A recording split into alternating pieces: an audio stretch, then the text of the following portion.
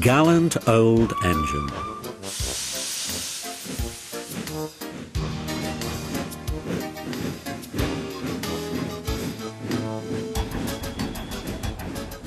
"I'm ashamed of you, Duncan," said Skarloey. "You should think of your passengers. Passengers are just nuisances.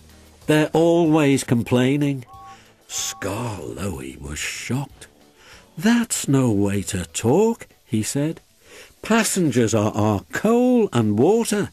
No passengers means no trains. No trains means no railway. Then we'd be on the scrap heap, my engine, and don't you forget it. Thank goodness Rheneas is coming home. Perhaps he'll teach you sense before it's too late."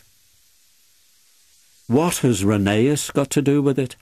"Rheneas saved our railway," said Skarloey. "Oh, please, tell us about it," begged Peter Sam. "The year before you came," said the old engine, "things were very bad. We were on our last wheels.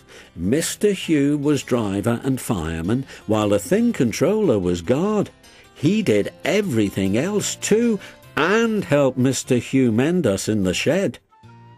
We expect 2 fresh engines next year, they told us, but we must keep the trains going now. If we don't, our railway will close." "How awful," said Peter Sam in sympathy. "I tried hard, though I couldn't do much. But Rheneas understood. 'It's my turn now,' he said. 'You've done more than your share of hard work.' He was often short of steam, but he always tried to struggle to a station and rest there. That," said Skarloey earnestly, "is most important with passengers." "Pshaw!" exclaimed Duncan. "Passengers," Skarloey continued, "don't mind stopping at stations. They can get out and walk about. That's what stations are for. But they get very cross if we stop at wrong places like viaducts. Then they say we're a bad railway and never come back."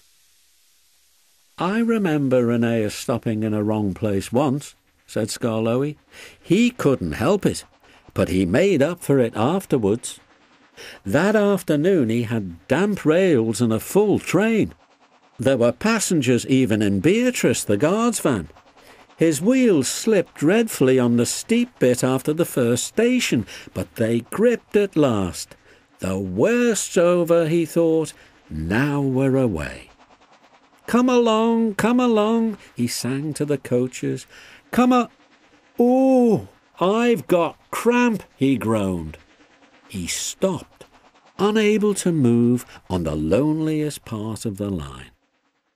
The thin controller and Mr. Hugh examined him carefully. The passengers watched and waited. Rheneas eyed them anxiously. They looked cross. At last the thin controller stood up. "Your valve gear on one side had jammed," he said. "We've unfastened the rods and tied them up. Now, Rheneas," he went on, "we need to reach the next station. Can you pull us there on one cylinder?" "I'll try, sir, but the next station isn't the right station. Will the passengers be cross?" "Don't worry," smiled the thin controller. "They know we can't reach the top station today." The thin controller sanded the rails. Passengers from Beatrice pushed behind. Mr. Hugh gently eased out the regulator. The train jerked and began to move. "I'll do it! I'll do it!" Everyone cheered. But Rheneas heard nothing. "The thin controller's relying on me. If I fail, the railway will close. It mustn't. I'll get there or burst." Everything blurred. He was too tired to move another yard. But he did. And another, and another, and another, till I've got there at last. He sighed with relief. "It's proud of you I am indeed," said Mr. Hugh. All Rheneas remembered about the journey down was having to go on going on.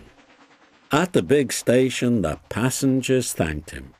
"We expected a long walk," they said, "but you brought us home. We'll come again and bring our friends." "You're a gallant little engine," said the thin controller. "When you're rested, we'll mend you ready for tomorrow." Was Rheneas always ready for tomorrow? "Always," smiled Skarloey. "Whatever happened, Rheneas always pulled his trains." It was Duncan who broke the silence. "Thank you for telling us about Rheneas," he said. "I was wrong. Passengers are important after all." All the little engines were at the wharf on the day that Rheneas came home. Some of the Fat Controller's engines were there too. Edward pushed Rheneas's truck to the siding, and Skarloey pulled him neatly to his own rails.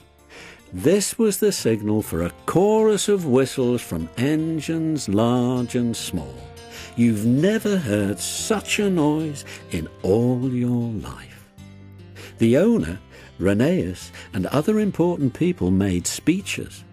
The band played and everyone was very happy. But Rheneas was happiest of all in his own place that night, next to his friend Skarloey. This helps a little engine to feel, he said, that at last he has really come home.